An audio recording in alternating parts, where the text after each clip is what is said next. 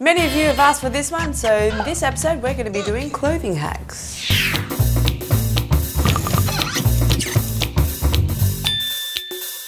Say you're at dinner and you get a little bit of grease stuck on your shirt and you bring it home to get washed, but it doesn't seem to come out. So I'm going to put a little bit of oil, dab some just here.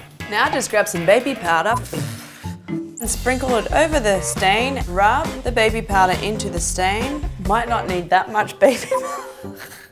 Okay, I put a lot of baby powder on there, so I'm just gonna make myself smell baby powderish. Don't waste that, don't waste half. Put too much already. Oh.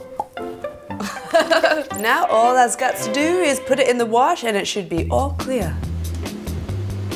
So I have my shirt out of the washer and dryer. There's still a slight shadow of a stain. I don't know if you can actually see it, but I think it's pretty good. So say you go to put some deodorant on, and you go to put on a dark top and you get all those marks on your shirt and it's really hard to get out. So I'm just gonna put some deodorant right here. As you can see, it's really hard to get off. All you need is some stockings.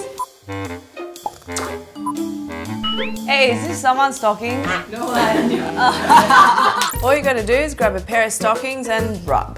So as you can see, it's all coming off. Isn't that amazing?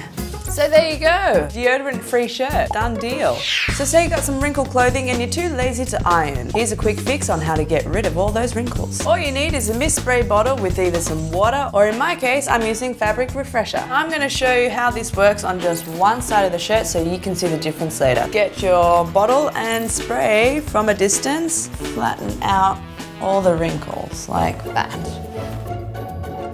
Look at that, and look at that, and look at that, and look at that, and look at that, and go, wow. So as you can see, that was really quick and easy. Ironing would obviously be better, but this is a great alternative. Want a quick way to clean the rubber base of your dirty, filthy shoes? All you need is nail polish remover. I'm just gonna clean one side so that you can compare the difference later. Just like so. And I'm not pushing down very hard at all. All about that bass, no trouble. This is amazing. That's just with a little bit. I mean, I could keep going, but as you can see, it is a lot cleaner now. That's freaking amazeballs, come on.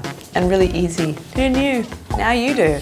So if you have some tarnished silver and you want to make them shiny again, all you need is ketchup or window cleaner. So I'm going to show you one with ketchup first. So I'm just going to rub a little bit first.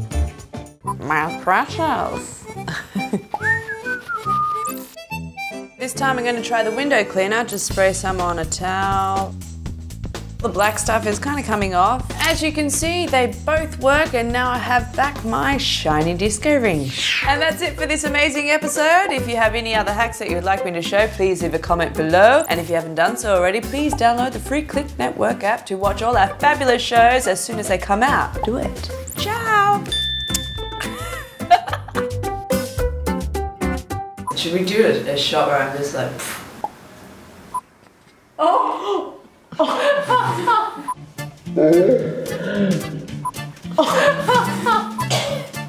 shit.